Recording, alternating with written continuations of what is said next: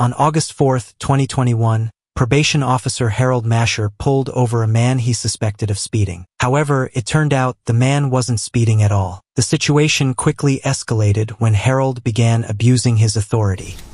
Sir, you can film me all day long. If you're a police officer, you should have a body camera. Because you're not a police officer. It says right there you're a probation officer. I'm not on probation. I've never been in trouble for anything. In the state of Alabama, tell my camera again how you're a police officer. Well, you answered my question. I've answered yours. Now, let me ask you a question. In the state of Alabama, what are your probation officers considered to be? I have no idea. We're not in Alabama. Okay. Do you live in Alabama? Because your tag says you're in I guess when a police officer gets here, we'll determine a whole bunch of stuff. The probation officer expected the driver to give in to his misguided authority, but the driver wasn't easily fooled. He confronted the officer about his wrongful actions. Dang. Would you like to identify yourself? Have you going to give me your driver's license? You're not a police officer. Okay, then you just said tight. So you're refusing to identify. You're refusing to identify yourself. Just sit tight. You're refusing to identify yourself, even though you pulled me over. Am I being detained? Am I being detained, sir? Because I've got to go home. Are you detaining me? Are you detaining me? Am I being detained?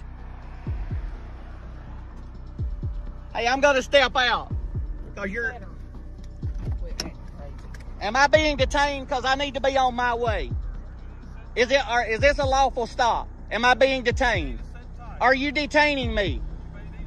Are you detaining me? Is that hard to understand? Because you know this is not legal. This is what pure corruption looks like when someone unqualified is given even a small amount of power. The officer abused it knowing he was wrong, which is why he avoided answering the driver's repeated questions after making the driver suffer for a while. The officer realized how absurd he was being and tried to talk things through. However, this only made the situation worse.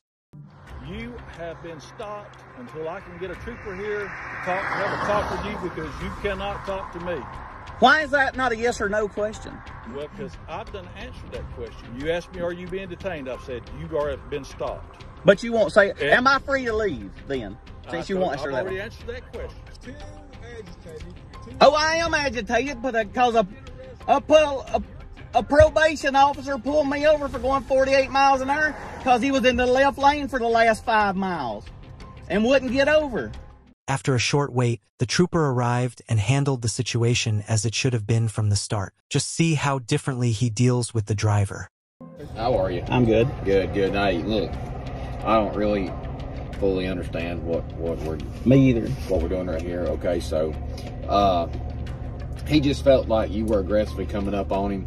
He's a probation officer. Okay, so I'm not gonna write you for anything. I'm not doing anything like that. Okay, like you got your insurance here. I'm wound up, and you're unwinding me. I appreciate that. Okay, so where you headed to? You headed back home? Home to Alabama. Okay, yeah. All right. So look,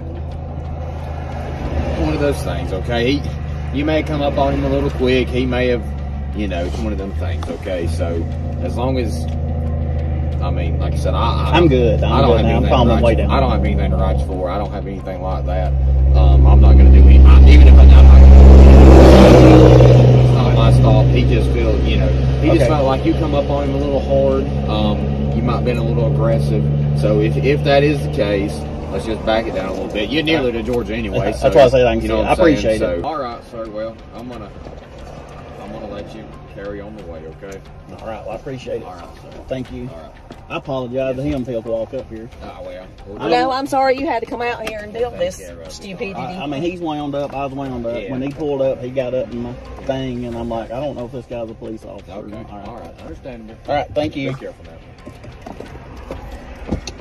The probation officer should be arrested, not just fired. This was a clear abuse of power and authority driven by ego, both shameful and disgusting.